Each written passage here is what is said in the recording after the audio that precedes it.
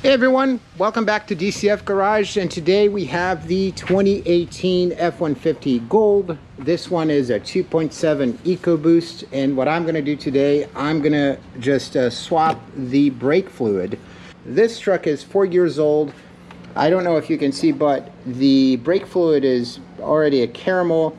I'm going to do the test just to confirm that we have enough water here that warrants swapping out the fluid. So I've got two 1-pint bottles of original OEM Motorcraft fluid, and this is the, and they put the sticker right on top of it.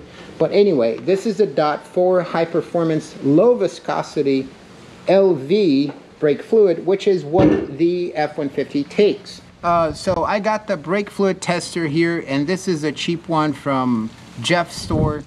The way it works, you got these two leads, and you press the button and you stick it in the brake fluid. Yep, and if you stick it way in there, you get less than 3%. Just for laughs and poops, we're gonna test out the new brake fluid. It's kind of yellowish, or I think it's kind of yellow. I'm not sure. Anyway, let's test it just to make sure that it is good. And you can see 0% water. And you want to start with the wheel, with the brake caliper that is further away from the brake reservoir. So this is the right rear wheel.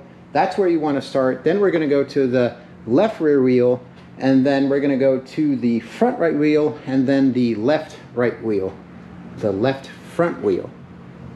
So I got my setup here, took the cap off, and I'm going to start pulling, the old fluid out.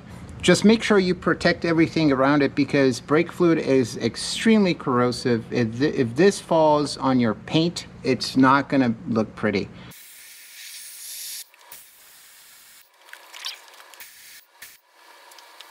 Now that we pulled most of the old brake fluid out, we're going to start pouring fresh new in. And curiously enough, the new, Motorcraft brake fluid is yellow. Alright, so we got a whole pint in it. Now we're going to start pulling it from the wheels, and we'll monitor the level as we pull it from the wheels. So now we take the dust cap off, and we're going to place our 11 millimeter wrench in. We're going to come with, vacuum bottle. Alright, now what we'll do, we'll pull vacuum first, and then we'll open the bleeder, and then we'll close the bleeder, and then stop vacuum. Just make sure that you close the bleeder before you stop pulling vacuum, so air doesn't go back into the line.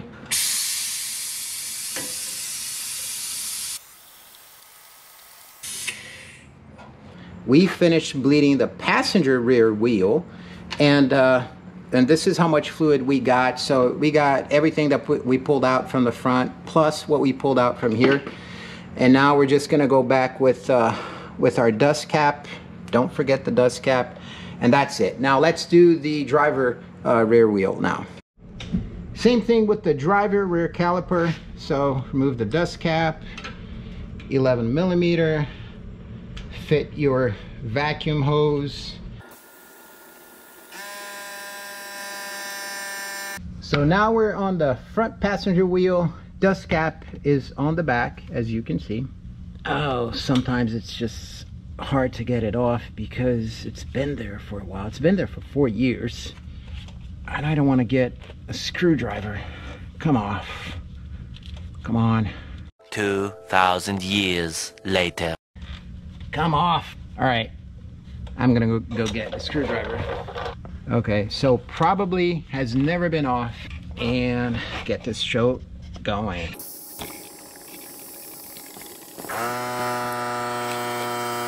Before we continue, I'm just gonna double check the level. Let's see where we're at. All right, so we're right here above minimum, still a little bit under max, so we're good. Let's keep moving forward.